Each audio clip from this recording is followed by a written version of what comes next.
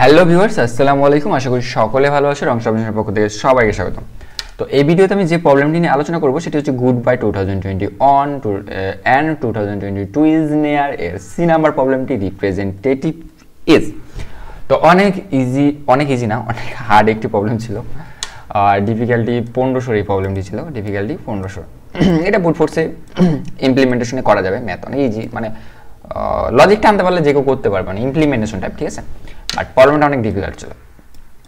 ওকে, তো চলো আমরা প্রবলেমটা পড়ি।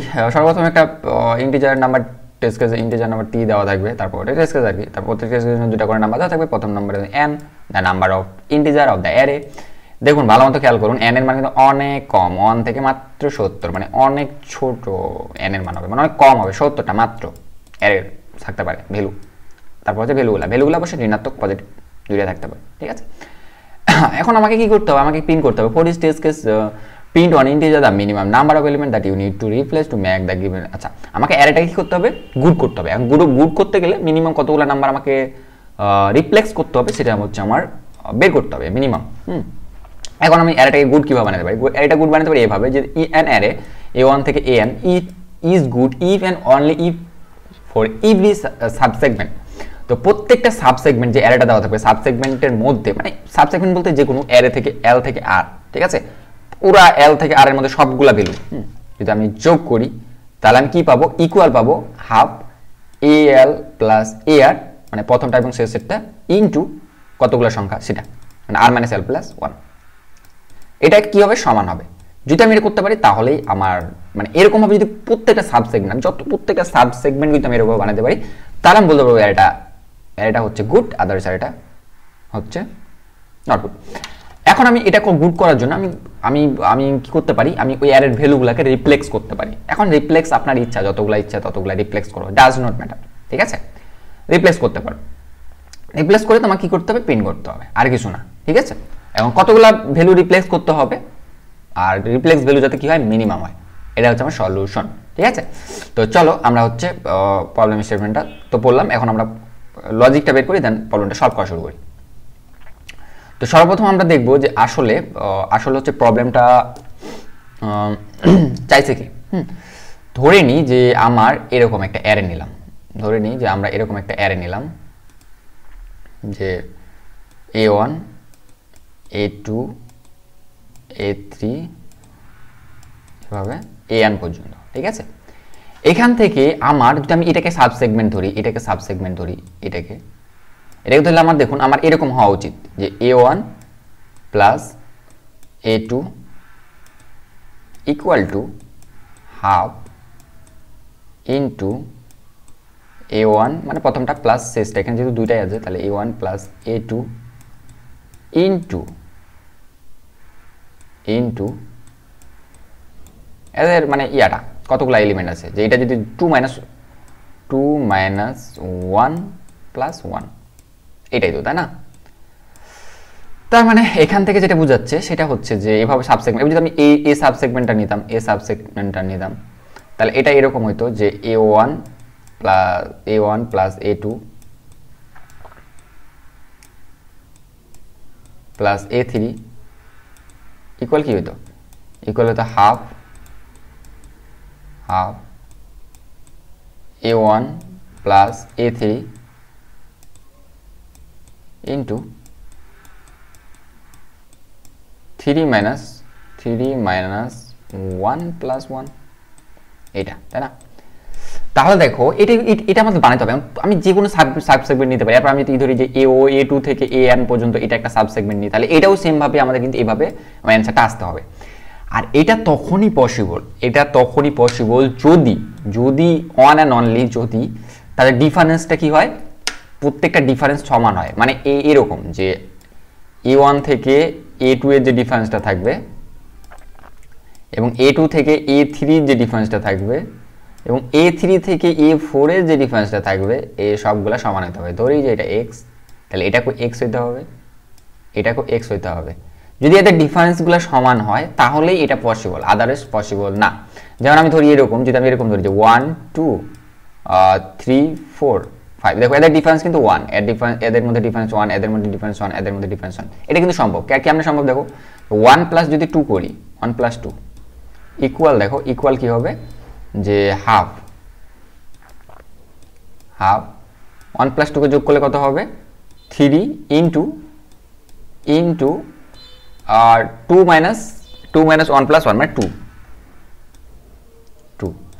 তাহলে ইকুয়াল কত হবে 6 ভাগ 2 6 ভাগ 2 ইকুয়াল কত 3 ইকুয়াল হচ্ছে 3 আর এদিকে 1 প্লাস 2 ইকুয়াল হচ্ছে 3 তার মানে এটা সমান তার মানে যদি এদের ডিফারেন্সটা তোমরা এটা চেক করতে পারো 1 2 3 এটাকে সাবসেগমেন্ট নাও তাহলে কি হবে 1 প্লাস 3 মানে 4 ইকুয়াল কত হবে 4 ইকুয়াল হবে হচ্ছে 4 প্লাস 1 ইনটু 3 যেহেতু তিনটা এলিমেন্ট আছে তাহলে 4 প্লাস 1 মানে 3 প্লাস 1 মানে 4 ইনটু 3 তাহলে কত 12 ভাগ সরি 4 ইনটু 3 3 4 12 ভাগ 2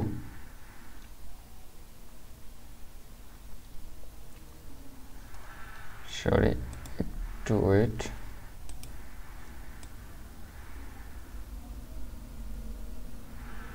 হ্যাঁ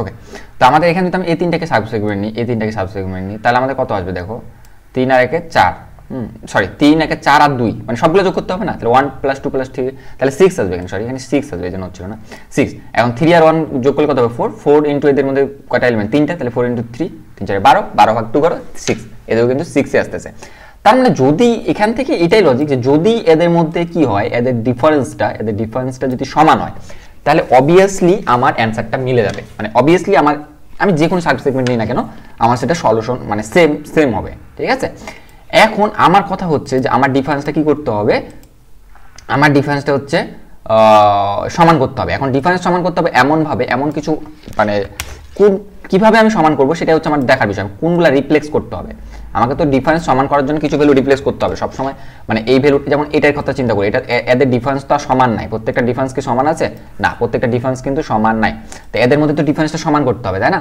তো এদের মধ্যে যদি ডিফারেন্স সমান করতে চাই তাহলে আমাকে তো কোনো না কোনো ভ্যালু রিপ্লেস করতে হবে এখন কোন ভ্যালুগুলো রিপ্লেস করতে হবে সেটা হচ্ছে আমার দেখার বিষয় এবং আমি লজিকটা কিভাবে বিল্ড আপ করব আমি কিভাবে হচ্ছে প্রবলেমটাকে সলভ করব মানে কিভাবে আমি ডিফারেন্সটা কোনটাকে ধরে করলে কিভাবে হবে সেটা হচ্ছে আমার দেখার বিষয় ঠিক আছে তো এখান থেকে আমরা একটা জিনিস অবজার্ভ করতে পারি যে আমি যেহেতু ডিফারেন্স নিয়ে কাজ তাহলে আমি যে কোনো দুইটা ভ্যালু ডিফারেন্স নিয়ে আমাকে কাজ করতে হবে আমি এটা যেহেতু আমার এলিমেন্ট সংখ্যা খুবই কম সো আমি n square loop n cube loop চালালে আমার কোনো প্রবলেম হবে না আমি কি করব প্রথমে এই দুটো ডিফারেন্স নিয়ে কাজ করব তারপর এই দুটো ডিফারেন্স তারপর হচ্ছে এই যে এটা ডিফারেন্স তারপর হচ্ছে এটা ডিফারেন্স তারপর হচ্ছে এটা ডিফারেন্স তারপর হচ্ছে আমি এবার 2 নিয়ে যদি চিন্তা করি যে এই দুটো ডিফারেন্স তারপর হচ্ছে এই দুটো ডিফারেন্স তারপর হচ্ছে এই দুটো ডিফারেন্স তারপর হচ্ছে এই দুটো ডিফারেন্স এদের প্রত্যেকটা ডিফারেন্সকে ধরে আমি প্রত্যেকটা ডিফারেন্স মানে n স্কয়ারের ডিফারেন্স ধরে আমি কাজ করব তো আমি ধরে নিই যে আমি সর্বপ্রথম যদি এভাবে চিন্তা করি যে 3 আর 1 কে ডিফারেন্স নিয়ে কাজ করি 3 আর 2 সরি 3 আর 4 এর কথা চিন্তা করি 3 আর 4 এর কথা চিন্তা করি তাহলে 3 আর 4 এর মধ্যে ডিফারেন্স কত হবে বলুন তো তাহলে 4 থেকে 3 কে বিয়োগ দাও কত আসবে 1 ভাগ 2 মানে 0.5 এদের মধ্যে ডিফারেন্স হচ্ছে 0.5 তার মানে এই 3 আর 4 থেকে যত যা ভ্যালু আছে সবগুলা ডিফারেন্স 0.5 করে হইতে হবে তাহলে দেখুন প্রথম ভ্যালুটা কত প্রথম ভ্যালুটা হচ্ছে 3 যেহেতু আমি প্রথম ভ্যালুটা ধরছি তার প্রথম ভ্যালুটা 3 তারপরে ভ্যালুটা কত হওয়া দরকার তারপরে ভ্যালুটা হওয়া দরকার 3.5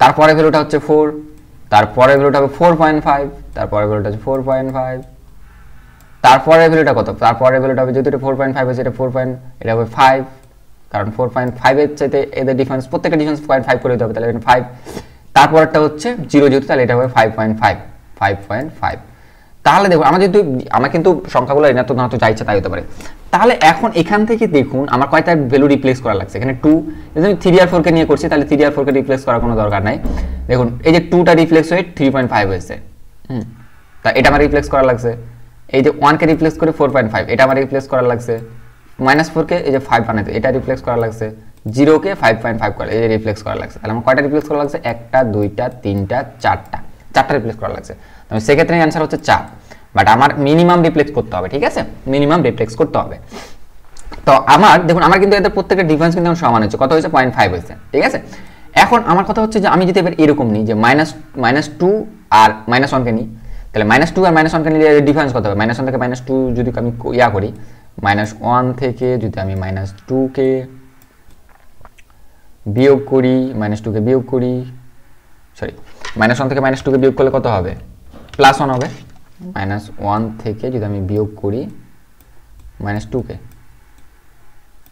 তাহলে আমার কত আসবে? তাহলে আসবে আমার হচ্ছে 1, আর ভাগ করতে হবে 2 দ্বারা, তাহলে ডিফারেন্স কত আসবে? এদের ডিফারেন্স আসবে হচ্ছে 0.5, এদের ডিফারেন্স কিন্তু 0.5ই আসলো। তাহলে 0.5 যদি হয়, তাহলে এখন একটা জিনিস চিন্তা করুন যে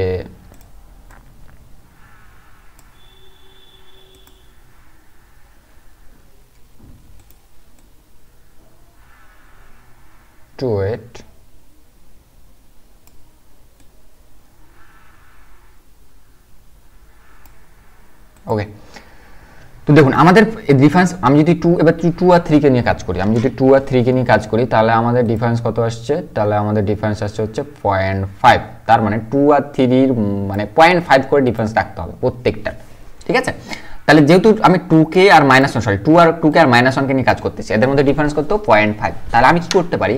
আমাকে দেখুন এদিকে যা থাকবে, তাহলে প্রত্যেকটা ডিফারেন্স 0.5 করে হতে হবে। তাহলে প্রথম এলিমেন্টটা কত হবে? প্রথম এলিমেন্টটা কত? প্রথম এলিমেন্টটা হবে ফার্স্ট এলিমেন্ট। আমি যদি ফার্স্ট এলিমেন্টের কথা চিন্তা করি, ফার্স্ট এলিমেন্টটা হবে, যেহেতু আমি যে জায়গাতে নিয়ে কাজ করছি, এটা হচ্ছে 1 ইন্ডেক্স, এটা হচ্ছে 1 ইন্ডেক্স, এটা 0 ইন্ডেক্স, এটা 2 ইন্ডেক্স, এটা 3 ইন্ডেক্স, এটা 4 ইন্ডেক্স, এটা 5 ইন্ডেক্স।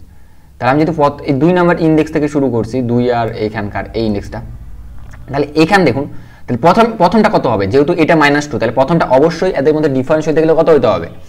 -2.5 হতে হবে, কারণ -2.5ই হলেই এদের মধ্যে ডিফারেন্সটা কত হবে? 0.5 হবে।